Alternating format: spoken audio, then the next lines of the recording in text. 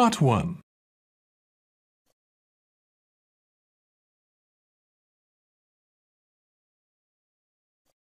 You will hear two students called Harry and Andrea in conversation talking about ways to handle the boys' personal stuff. First, you have some time to look at questions 1 to 5.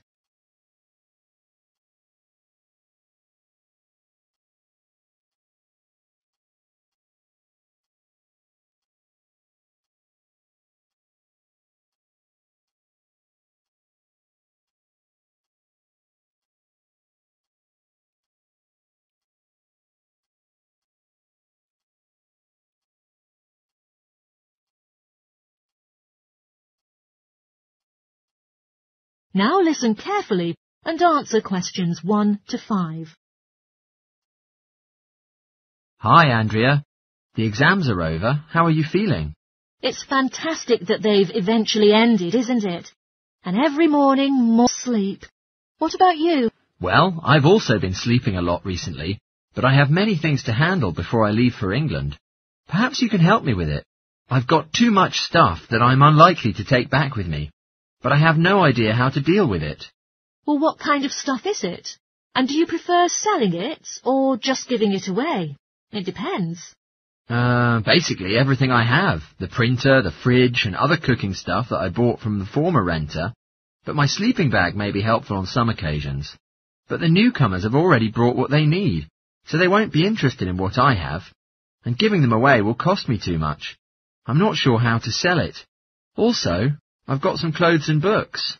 Why don't you just take those with you? The books weigh a lot, so it will easily surpass the airline's baggage allowance, and that will be another huge expense. And my suitcase can't hold the amount of clothes I have. Unbelievable stuff I've got during my time living here.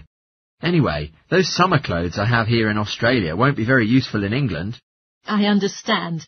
Well, there is something you can do. First of all, you can put up notices around the campus about the books.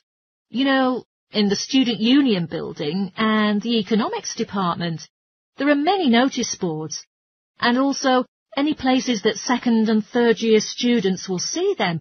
People always want to buy cheap textbooks. Good idea. But what should I write on the notices? Just list the titles and authors of the books, and also with the price you want to charge. Also, some basic information about you, of course, like your name, phone number, and also some little tear-off pieces of paper.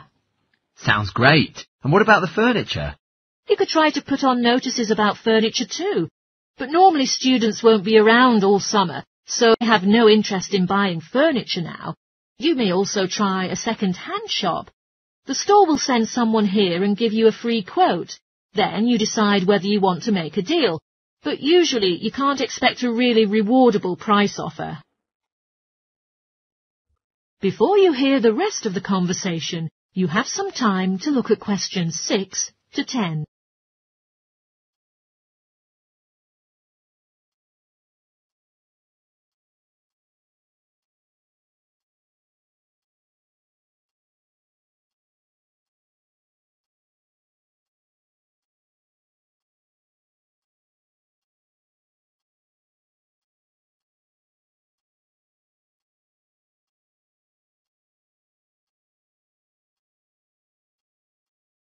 Now listen and answer questions 6 to 10.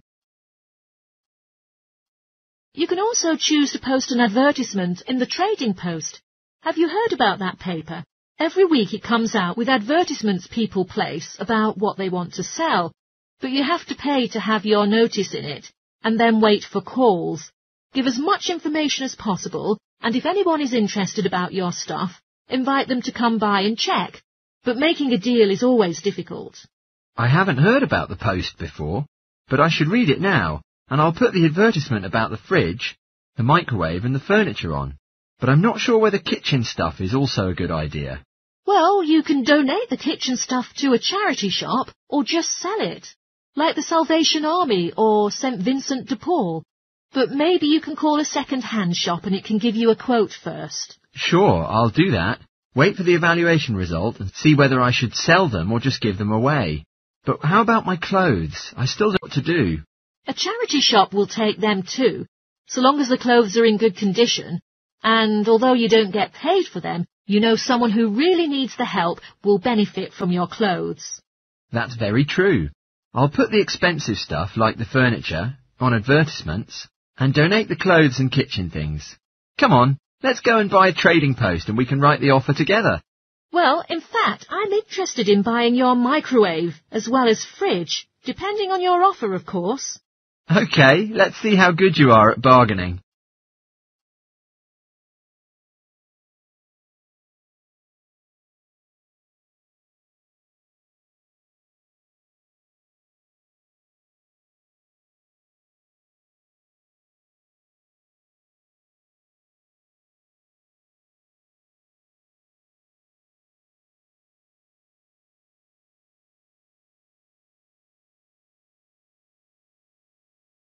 That is the end of part 1. You now have 1 minute to check your answers to part 1.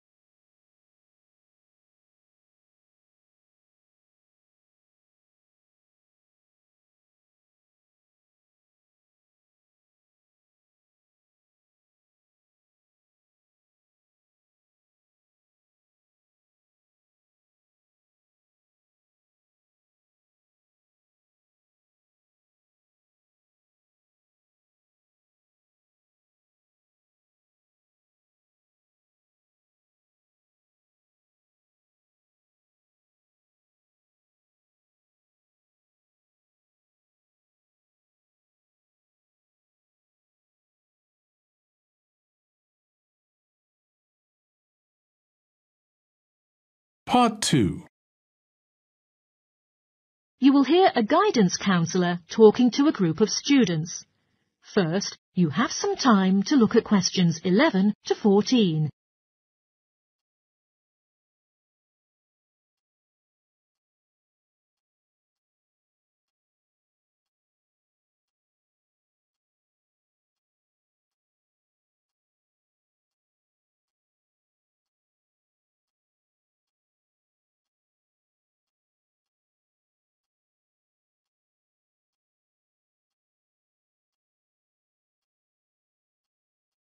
Now listen carefully and answer questions 11 to 14. Good morning, boys and girls. I'm Stephen, working as the Counselling Administrator at the college's Counselling Administration. Today I would like to talk with you about the counselling team of the school and the services you can be offered. Now 3 professional counsellors in our team here at St Court. They are Louise Bagshaw, Tony Denby and Naomi Flynn. Each of them holds regular one-on-one sessions with students, but you cannot start counselling with them until you make an appointment with Naomi Flynn first. Naomi is an expert in meeting freshmen and delivers a preliminary session in which she will tell you what you can expect from counselling. Also, she will ask you a few simple questions related to what you would like to discuss. For those who are feeling a bit worried about the counselling steps, this can indeed be helpful. Naomi is also the best choice for students who can only communicate with a counsellor beyond office hours. She's not in the office on Mondays, but she will start working on Wednesday mornings and works late on Thursday evenings.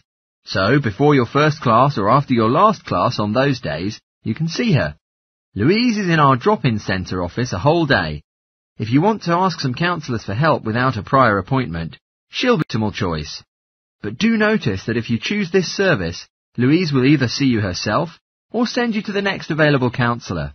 If you want to see a certain counsellor each time when you visit, an appointment in advance is strongly recommended. Online or at reception during office hours are booking forms now available. Tony is our latest joined member of the counselling team. He's the sole male counsellor and has a solid foundation and expertise in stress management and relaxation techniques. Anyone who is trying to handle anxiety is encouraged to see him. A variety of techniques like body awareness, time management, and positive reinforcement will be introduced to you by Tony to help you address this problem. Before you hear the rest of the talk, you have some time to look at questions 15 to 20.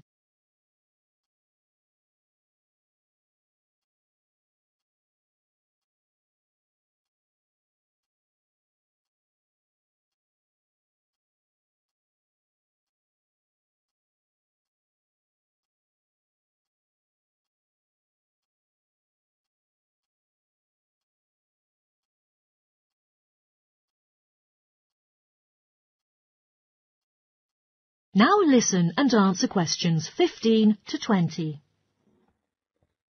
Each term, there will be some small team workshops operated by the counselling team, which last for 2 hours and are all free to the enrolled students.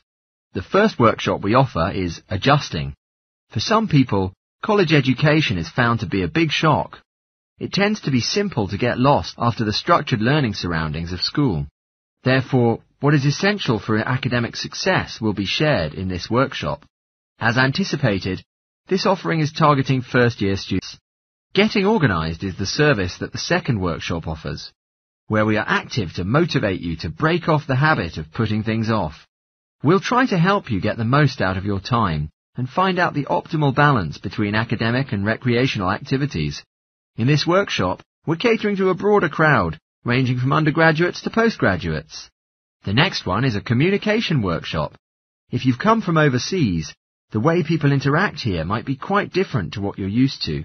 This workshop will recommend some ways of handling many situations to foreign students. For example, they might find themselves struggling on how to talk with teachers and other staff. It will also cover all aspects of multicultural communication. International students will learn a lot from this class, so we particularly encourage you to come along. But I have to say that occasionally local students can find it helpful as well. Everyone is welcome. The work called Anxiety will be available later on in the year, and it will target something you might be familiar with. That is the nerves and the anxiety brought by the coming exams.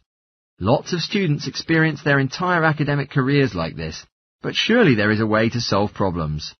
Come to the Anxiety Workshop and you can learn several ways to relax and the proper way to breathe, as well as meditation and other methods to keep calm. This workshop is designed for everyone who is going to take exams. The last workshop we have is the Motivation Workshop. The theme for this workshop is how to stay on target and be motivated during long-run projects. This workshop is only available for research students. Less advanced students already have some workshops dealing with their needs. Well, that's it. Thanks for listening. If you'd like to learn more information about our services, do visit us at Counselling Service.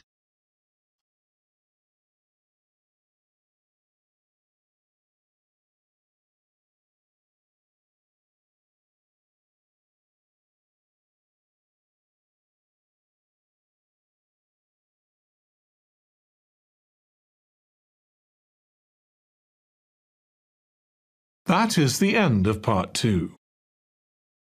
You now have 30 seconds to check your answers to part 2.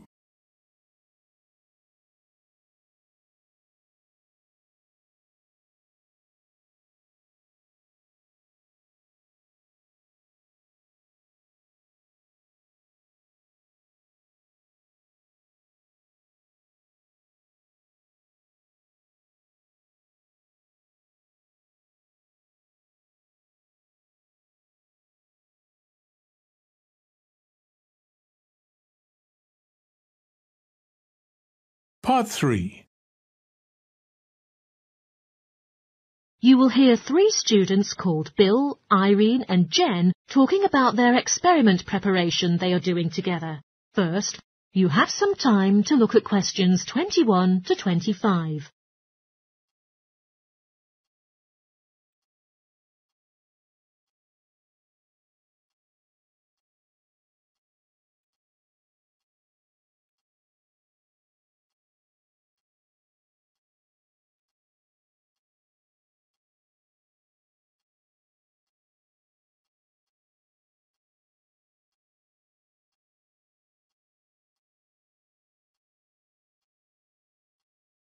Now listen carefully and answer questions 21 to 25.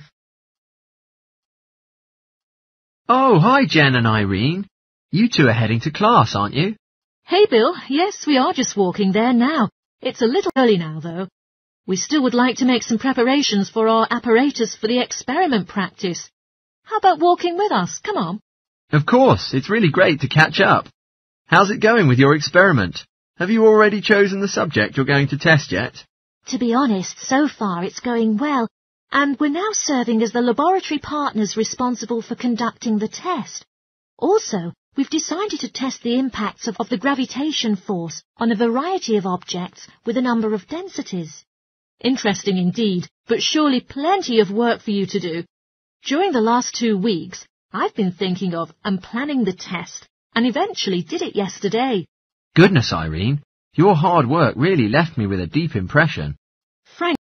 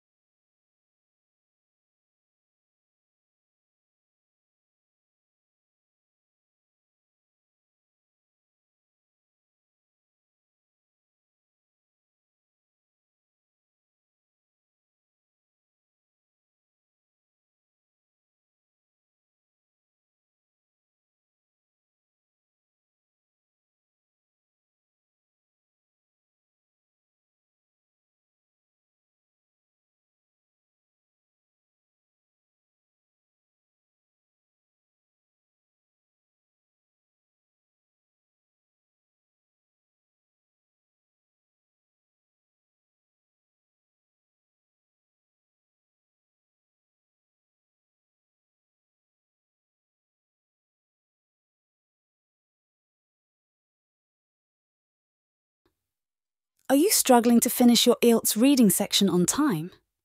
Don't worry, you're not alone. In today's video, we're going to share some pro tips on how to manage your time effectively and ace that reading test.